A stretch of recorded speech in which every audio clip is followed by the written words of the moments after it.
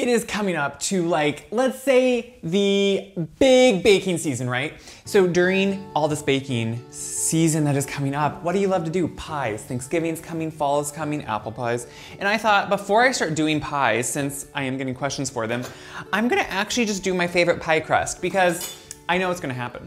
I'm gonna start doing pies and then you're all gonna ask, wait, what kind of crust you're using? So I'm gonna put this video out there. As always, remember, the recipe is in the description of the video. No matter what form of platform you are watching this on, description of the video. To start, I use a food processor. This is a 13-cup food processor. I love it. And I'm just gonna put some flour in there. And anytime I'm gonna use flour, I'm gonna scoop it and sweep it off. So that means I'm gonna overfill, and then I'm just going to sweep it off. That way you don't pack in too much flour, because you have a tendency when you just scoop flour, you overfill, and then there's just way too much flour. That's why a lot of baking, it's best to do by weights, but we still just aren't used to that here, so we do these. So I'm gonna put my flour in, simple. Now, just a little bit of sugar, just a very little bit. This is a very, you don't wanna really, the point of a pie to me is that the crust should be flaky and buttery, not overly sweet. That's what the filling's for. And then just a little bit of salt. The salt obviously just kind of counteracts and brings out all those flavors. I just blend that a little bit, just blitz it a couple times. That just makes sure all that flour, salt, the sugar, it's incorporated. So now for the shortening. We always hear about all butter pie crusts. Are they delicious? Of course they are, they're all butter. I am still in that school that will do a little bit of shortening and some butter. So I'm starting with my butter. Use good butter. I know that sounds annoying to say, but the thing is, when you're not putting many ingredients into something like a pie crust, there's literally a few ingredients here. You want to make sure you do really good ingredients. So this butter, I just got it out of the fridge. It's still cold. As you can see, I'm kind of cutting it into smaller pieces, some of them bigger, some of them smaller. You don't want like major pieces. The wonderful thing about a pie crust, I am gonna admit, doing it by hand, I kind of love to do. But if you're gonna make a few of them, and I'm gonna make a few pie crusts, it can be a little bit quicker in here. But if I'm doing one, I'll just do it by hand. So for the shortening, I do not use a shortening that is hydrogenated oils. Those are extremely unhealthy. So I like to do an all vegetable shortening that is not hydrogenated. I know, it sounds again. Those picky things sometimes sound kind of annoying. I get that. But if you can make something even better, just with one little ingredient switch, or better for you, worth it. So I'm doing some shortening, not a lot. The shortening is just kind of a, I'm gonna admit, it's a cheater way to have a flakier crust. Not that butter doesn't give it flaky, but also shortening when it bakes, a pie crust isn't as apt to shrink in as much. So I kind of like the mixture of the two. I'm gonna pulse it again.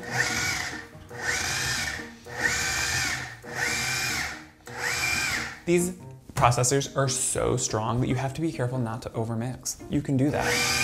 So what I do is I go in and check and look, and if you're looking here, you still see that you have a few pieces that are maybe a little bit bigger than a pea. That's okay. You also see some pieces that are smaller.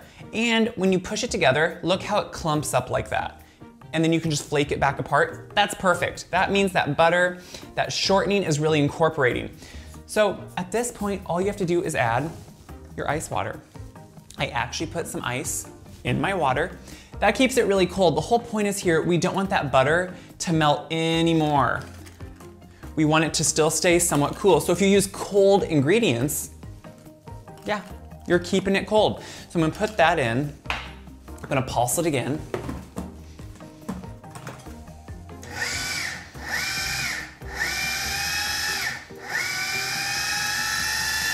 I'm gonna check it here. You can see it's kind of changing the look of what it is. And now when you push it together, look at how it becomes one big mass, but you still see little pieces of butter in there. That is uber important. So that's all that is. I'm gonna take that blade out, set this aside. I always have done, ready to go, some plastic wrap. If you have it cut now, it just saves a little bit of time. So then I just bring it out, set it in front of me just all nicely. Take this off.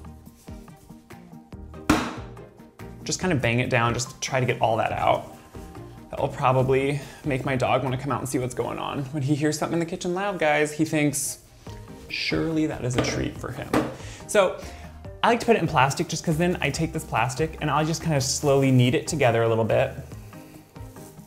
Get a couple pieces in there. And do you see how it's starting to make a mass? It's just starting to form this like disc of dough. That's exactly what you want.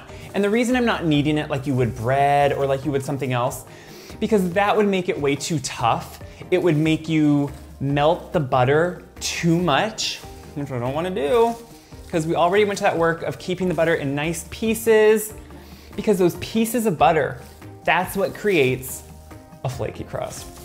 So when I get kind of a rough disc like this, I bring all the sides together.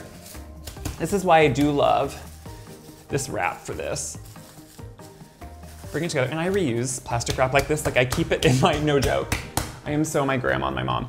I keep it in my drawer, folded up in a little piece. So I'm flattening this out into a nice disc, kind of smoothing out those edges. That way, when I roll it out, it starts out in a nice round shape and it makes it easier to keep that shape. So I'm gonna pop this in the fridge. I don't like to over chill it because then the butter gets too hard and it cracks when you're rolling it out. So I'm just gonna chill this for about 10, 15 minutes, then keep going. I know I said I was gonna do them both in the food processor, but I put that in the fridge and I thought, you know what? You can see how easy it is to do it just by hand, because I do this a lot too. So I have my flour in there, my sugar, my salt, and then my butter and my shortening. So I just kind of mix that butter and shortening up with my flour just to get it all coated. That makes it a little bit easier to work with. And then I just start picking up the pieces with my hands, pushing them through. Look at that, it's super easy. And yes, it's kind of messy, but with the flour, it kind of dries it off your hands. And look how quickly this is coming together. What a lot of actually big pie people that make tons of pies and are known for pies, they actually love to do it by hand because you get bigger pieces usually of butter that's a little bit more irregular, and then you have a more flaky crust.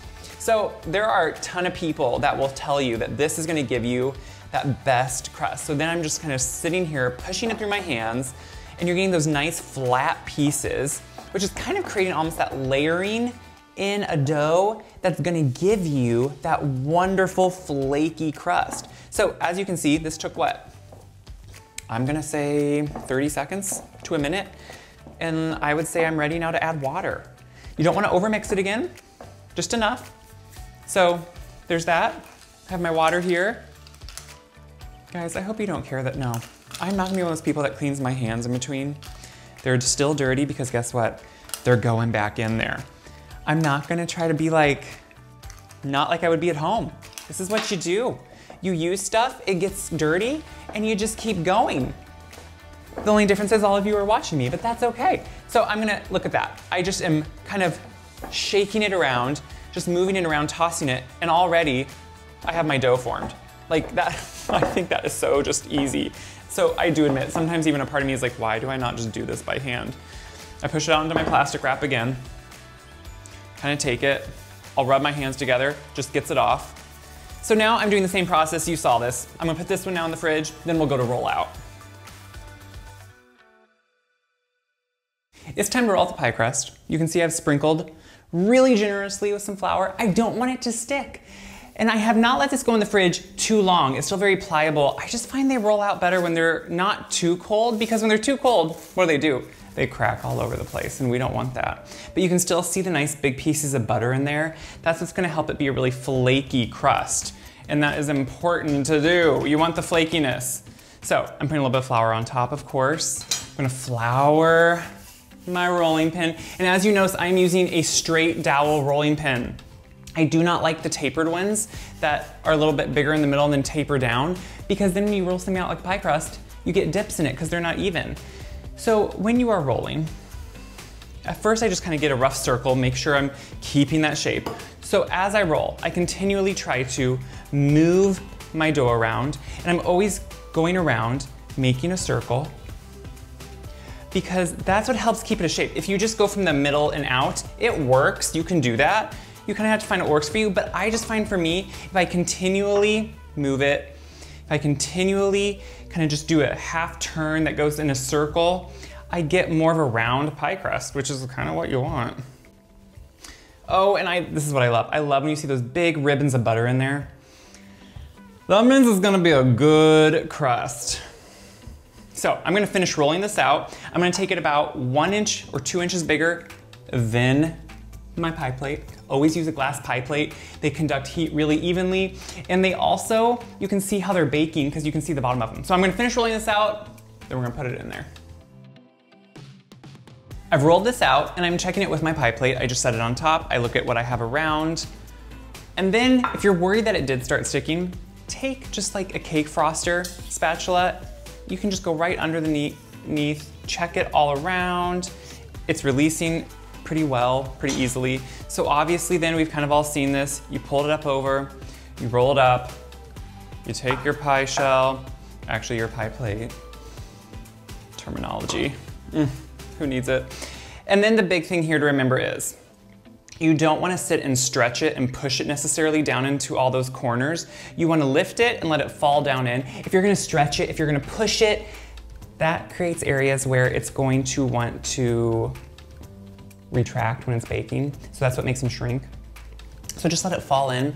For this one, I'm going to keep it like this because I'm going to make, yes, a lattice crust with this. So I'm gonna leave it like this. I'm gonna put it in the fridge till I'm ready to fill it. But at this point, you could also, what I love about pie crust, you could crimp it, freeze it, keep it in the freezer for up to like 3 to 6 months. I always have a couple in my freezer because look how easy this was. In like 30, 40 minutes, you're gonna have 2 to 3 pie crusts to go in the freezer. Then you have pie whenever you want it. You can pull it out, fill it, bake it, it's good to go. So I hope you see how easy pie crust is. Make some, throw them in the freezer, because you're gonna need to come back and we're gonna have to make some pie together, okay? I see pie in our future, which that's always a good future. So share it around, tell me what you think. I'm gonna keep making pie.